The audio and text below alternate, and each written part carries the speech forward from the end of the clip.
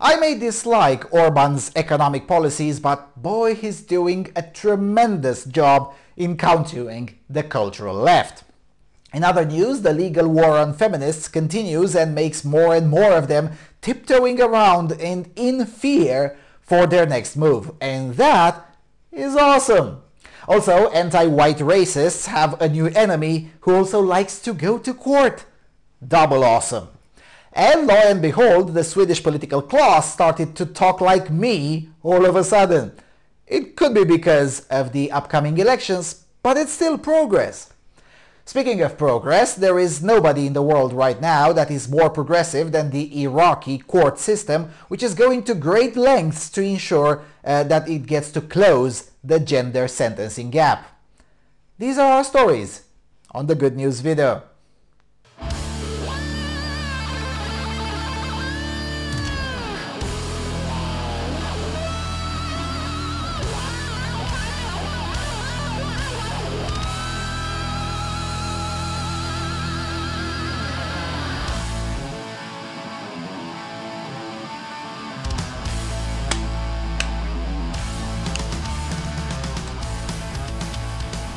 Hello everyone and welcome to the second episode of the Good News video.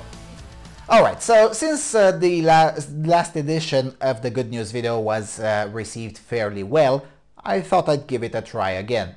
Maybe we'll make this one a permanent fixture like the periodic Insanity series. We'll see how it goes.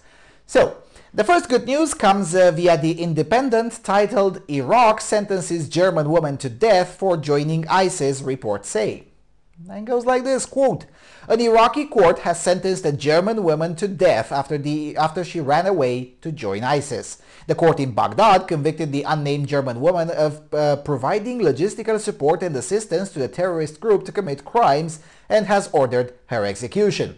The spokesman of the Supreme Judicial Council, Abdul Sattar Barkdar, said the woman acknowledged joining ISIS after traveling from Germany to Syria and then to Iraq along with her two daughters. Both daughters later married militants. She is believed to have been living in the Mannheim region of Germany when she traveled to Syria, but is reportedly of Moroccan descent. The woman is believed to have been among a number of women in July 2017 who were captured after the Battle of Mosul when Iraqi forces pushed ISIS out of Iraq's second city. She now faces hanging, but can still appeal her sentence, Mr. Barkdar said. Iraqi forces have detained a number of foreign women after they drove ISIS from its former territory in northern and central Iraq. It is estimated that over 27,000 foreign fighters, including 6,000 Europeans, have traveled to Iraq and Syria since the start of the Arab Spring in 2011, but not all of them have joined ISIS, according to data published by the Sofran Group. Now, isn't this lovely? Almost every country in the world is rife with the terrible gender inequality known in academic circles as the gender sentencing gap, in which women get disproportionately lower punishments than men for the exact same crime. And the trend holds even when controlling for other factors such as socioeconomic status, ethnicity, or prior criminal history or record. Not Iraq though. This is tremendous progress. Now I'm sure the feminists are thrilled to hear about this news. Finally some equality for women, and in the Middle East no less. Mind you, this is not the same case as with the other German woman who is also facing trial for treason, Linda Wenzel, whose trial is still ongoing. Now I hope that trial also ends with an execution, because in that case, just like in this case, there is no doubt about her being a traitor and being an Islamist, and in war, especially in a war against Islamists and traitors, fraternizing with the enemy is still a capital offense in most of the world.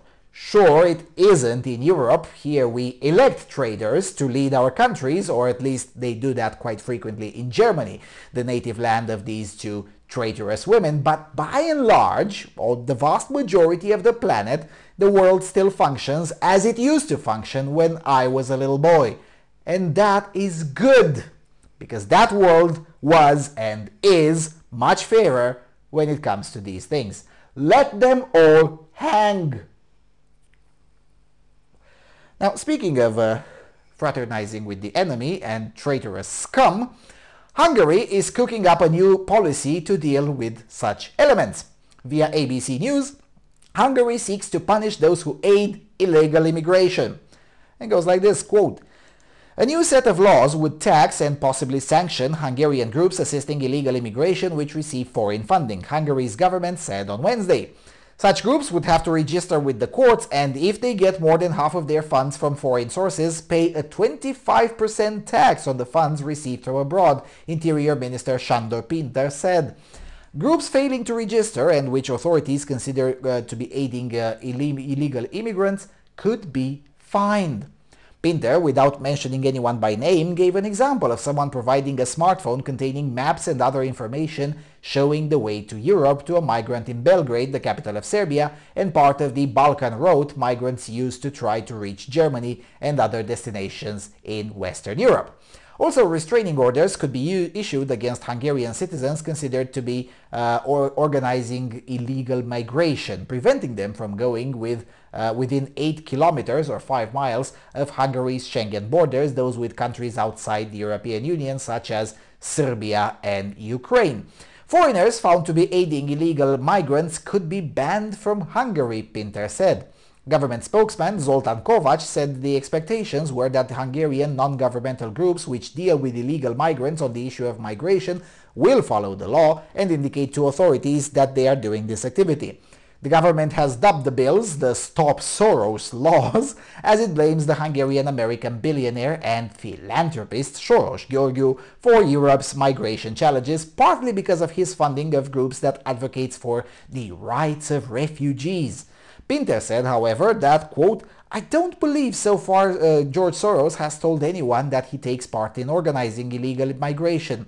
Since the government expects groups or people to declare voluntarily if they aid illegal migration, we are very curious to see whether Soros will or will not acknowledge doing so," Kovács added.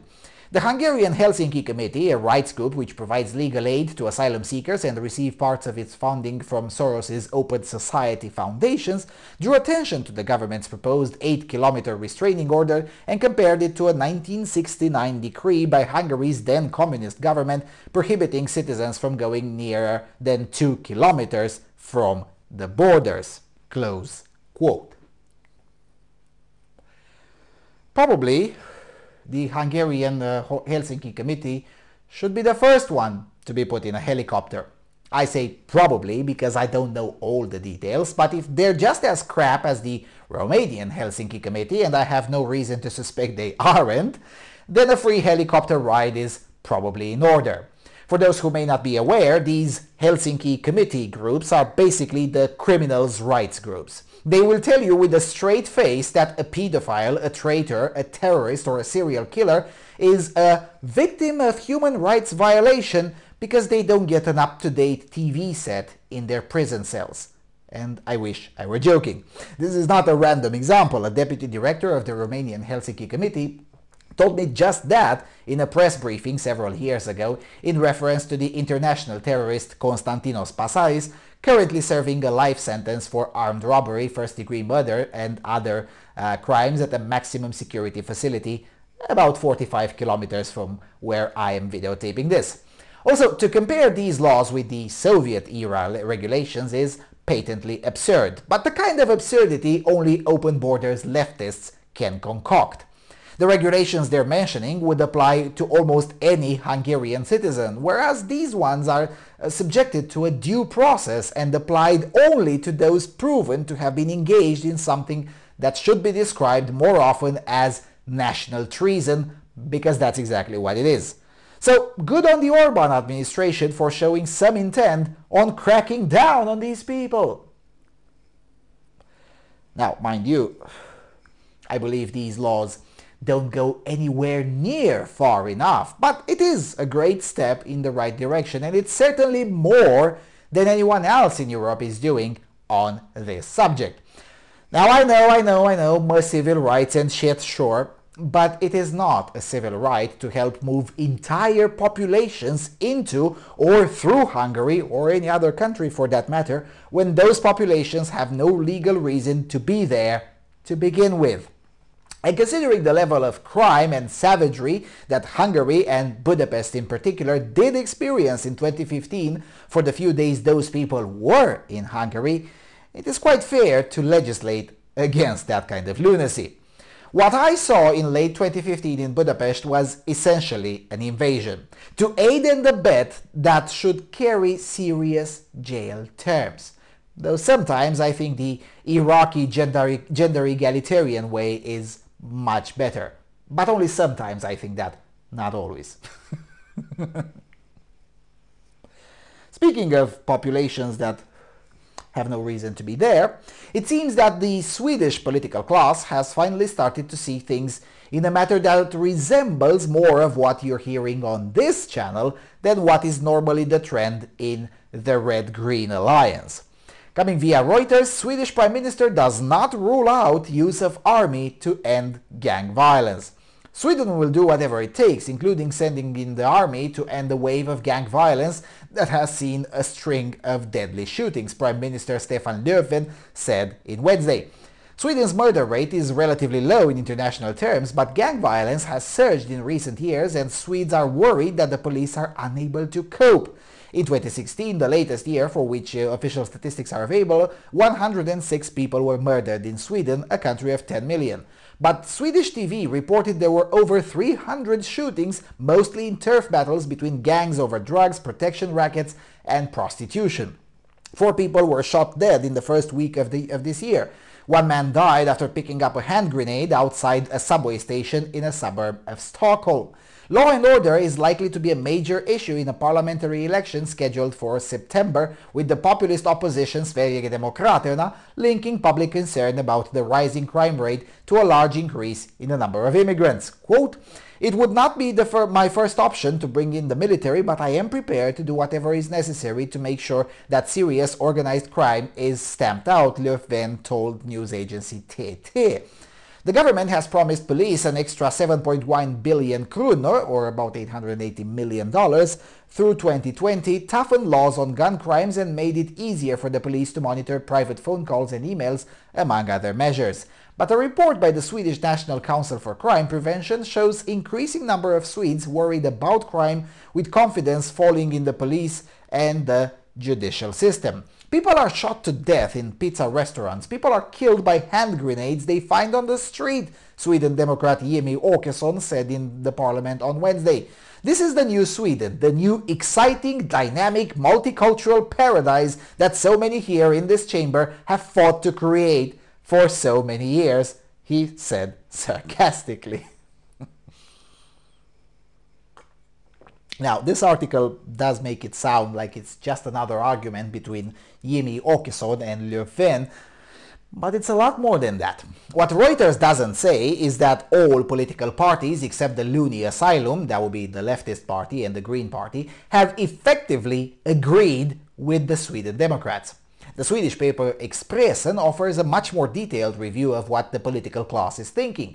So let me read you some excerpts from there. Where the hell is the article? Oh, there we go. Quote, "We see criminals showing a total lack of respect for human life, a development I am determined to change," also said Stefan Löfven. He continued, "We will continue to fight the parallel communities steadfastly and sustainably. We will ensure that our tax money goes to what they are intended for and never ever for criminal activity." After that, it was the turn of Moderaterna leader Ulf Kristersson, and he also delivered the speech. Kristersson chose to focus on the same subject and went to hardly attack on the government and accused the government also of not doing enough. Quote, "Criminals have hand grenades that are at war with our country," says Kristersson from the podium. He highlighted the problem of the increased number of shootings. "This is not a script for a dystopian crime story. This is Sweden in 2018, says Kristersson. Moderaterna also wants to install new language requirements. Last autumn, the leader of the moderate party said that he wants a cross-border agreement on immigration policy. During today's debate, Kristersson said that the offer remains, but it will be harder to agree on the integration part. The moderate party wants to tighten up the demands of new arrivals and impose requirements for them to learn Swedish. In Sweden, they should speak Swedish. If they like to know more languages, that's fine, but they must speak Swedish. Later in the debate, he also highlighted the importance of new arrivals to learn the Swedish language. Quote, "The Swedish language is difficult, but not impossible, just like good politics," Kristersson said. The spokeswoman for the Green Party, that would be the Miljöpartiet, holy shit, Isabella Lövin, even she highlighted the problems of crime in society, but chose to focus on rural issues as well. "I see the problems, but I'm worried that we politicians whip up the fear, so that's the one who controls," said Lövin, pointing to opportunities she sees in the world today. As I said, the loony asylum. The Liberals and the Center Party also raised the issue of crimes and punishments in their speeches. "In Stefan Löfven's Sweden, integration is failing," says Annie Lööf, continuing, "Security fails in our suburbs. People are pushed down or killed by hand grenades." Jan Björklund chose to address the importance of a good school and then proceeded to talk about the insecurity of the Swedish society. "Girls in the suburbs are harassed by Muslim morality police," he said, continuing, quote, "The rule of law is a liberal creation," he says, meaning that it is the weakest in society affected if the rule of law does not work properly, and it goes on just like that. Now remember, when I started this channel and made the first videos about Sweden, literally all of these things were completely taboo to utter in the public space. To even suggest that such thing as Islamic no-go zones exist in the first place was treated with contempt and derision, as if you had just said that the earth is flat or that jet fuel can't melt steel beams. Even in the comment sections of my older videos, I got butthurt Swedes telling me that I don't know anything about Sweden. Most of those have since stopped talking after I have uploaded my video series from the 2017 Sweden tour. So this is a huge development to have essentially the entire establishment sounding exactly like the counterculture used to sound just 2 or 3 years ago, or indeed even 8 months ago before Löfven shut down the border. This is, for all intents and purposes, great news. Now, of course, it doesn't mean that our side of the argument won and we can all just go home now, but it does mean that the corridor of opinion is not just mostly, but effectively finished.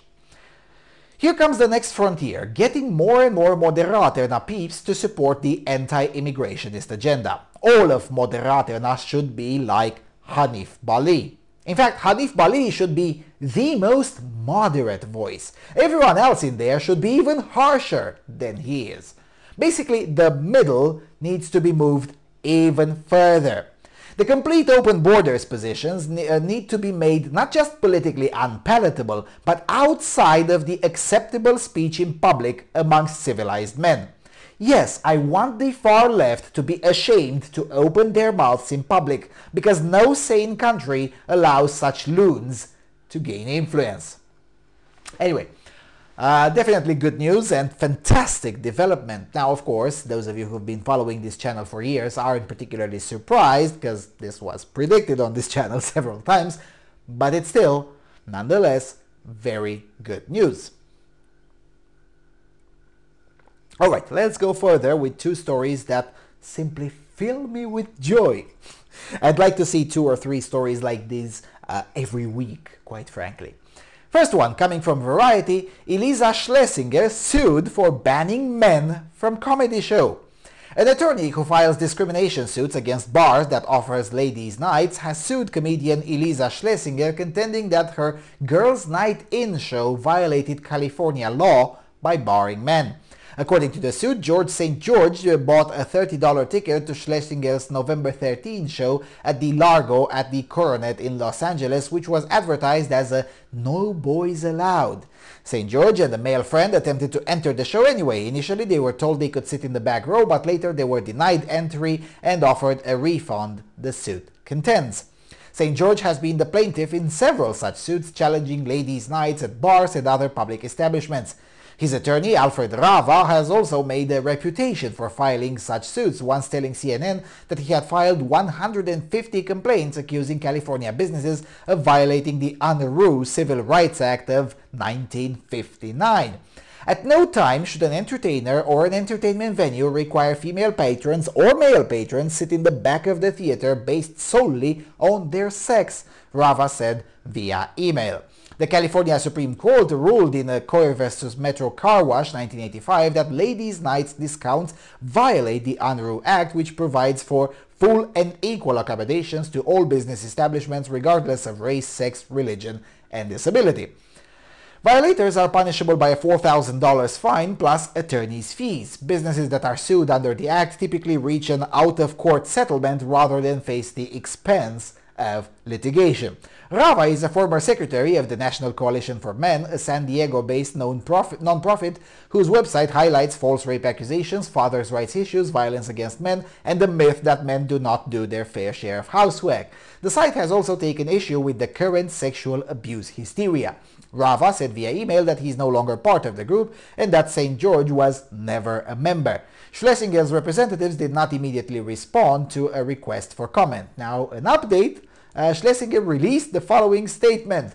Since this is a legal matter, I'm unable to comment to the specifics of this lawsuit. I will say that of the many shows I do throughout the year, Girls' Night In was a singular evening that encouraged women to get together, talk and laugh about things we go through, as well as donate some money to Planned Parenthood. It is unfortunate that this has now become an issue, close quote. Good! Very good. No, seriously, this lawsuit made my day when I first read the article, especially after reading the update by the feminist being sued. Oh, you want to talk, laugh, and donate shekels to Planned Parenthood, which is an institute for murder? You want to do that? Great! These are exactly the people who should be targeted for any sort of legal harassment of this type. As I said in the video Recovering the Freedom of Association back in August 2017, we need to start turning the tables against these people, the misandrists, the anti-white racists, basically the whole left, and use their tools and their laws against them, and use them mercilessly. No compromise, no settlement, no nothing. Purely on principle, take them to the cleaners until they come and beg for a renegotiation. Then, and only then, should we engage in discussing terms like, okay, you can have your ladies' nights, but gentlemen's clubs are back on the table, no questions asked, otherwise no deal. The left understands one thing and one thing only, and that is power. And power on this kind of topic is something we have been lacking on the right for quite some time. So we first need to incrementally rebuild that power. One lawsuit at a time, one Me Too at a time, and one Mike Pence rule at a time, until we have enough power to dominate the topic. And that time isn't as far away as people think it is. The mood is already changing. 3 years ago, such a case would have been derided, with 90% of the comments accusing the plaintiff of being thin-skinned and all the rest. How do I know? Because 3 years ago, I was part of the team who provided intellectual guidance to other members of the non-feminist sector who successfully bankrupted several feminist misandrist enterprises. Back then, the average comment in news stories was almost always negative. That's not the case today. In the current year, the proportion is staggeringly different, with about 2/3 of the commentariat arguing that the comedian had it coming and that the lawsuit is totally fair. We're far from winning the argument, mind you, but we're one step closer than we were 1 year ago. The important aspect right now is to not relent. Keep the pressure on. Keep the left always on the defensive. Force them to defend their misandry and their anti-white and anti-European hatred on the public record. Force them to be honest. The free market and the laws they themselves helped put in place will do the rest. Alright, and finally, last news from this episode, also from the judicial activism front, coming from the New York Times, a former newspaper. He took on the Voting Rights Act and won. Now he's taking on Harvard. Now the article is very long and I do suggest you read it in its entirety, but I'll read here only some excerpts. Quote, A former mayor in Poway, a small city in Southern California, wrote a column in August in his local newspaper with this headline, "A gun to my head." He was upset about how a state law had forced Poway to redo its voting districts so Latinos would have a better chance of winning elections. Reading the piece on his computer 3,000 miles away, Edward Bloom knew he had found his newest case, seeing on one of his bête noire, racial gerrymandering at work. Mr. Bloom recruited the former mayor, Don Higginson, as a plaintiff, and on October the 4th filed a federal lawsuit challenging the constitutionality of the California Voting Rights Act. Mr. Bloom is not a lawyer, but he is a one-man legal factory with a growing record of finding plaintiffs who match his causes, winning big victories, and trying above all to erase racial preferences from American life. Mr. Bloom, 65, has orchestrated more than 24 lawsuits challenging affirmative action practices and voting rights laws across the country. He is behind two of the biggest such cases to reach the Supreme Court, one attacking consideration of race in admissions at the University of Texas, which he lost, the other contesting parts of the Voting Rights Act of 1965, widely considered one of this country's most important pieces of civil rights legislation, which he won. Now, in his most high-profile cause of the moment, he has asserted that Harvard University's affirmative action policies amount to an illegal quota system that denies high-achieving Asian American students admission in numbers commensurate with their qualifications. He has already forced Harvard to turn over, under court seal, years of highly sensitive data about demographics, test scores, and even some personal essays, and he now has a powerful ally in the Justice Department, which is looking into a similar complaint. Mr. Bloom said he was acting on pure principle, that people should never be judged by the color of their skin. Most Americans don't want race to be part of your application to college, he said. They don't want the police to use race as a profiling tool to prevent crime. They don't want prosecutors to use race in the makeup of a jury. Your race and your ethnicity should not be something used to help you or harm you in your life's endeavors. How a financial advisor without a law degree has managed to bring so many cases that make, as he calls it, big law is a testament of his methods. He is a matchmaker bringing together two forces, students and others who believe they are being mistreated in the name of racial justice, and conservative donors who finance his work and that of the high-powered establishment Republican lawyers who take the cases to court. In the current environment, Mr. Bloom has been called many things, including a courageous man of the moment willing to take on the entrenched, politically correct policies and the tool of rich conservatives trying to extinguish efforts to help historically oppressed minorities overcome the long shadow of racism. Yes, Björk. In most of his cases, Mr. Bloom either sues under the name of his own organizations or he recruits plaintiffs to challenge racial policies he thinks are unfair. Although he claims to have 22,000 members in his group, Students for Fair Admissions, the plaintiff in the lawsuits against Harvard and other colleges, Harvard says in court papers that he's a godfather whose organization is nothing but his alter ego.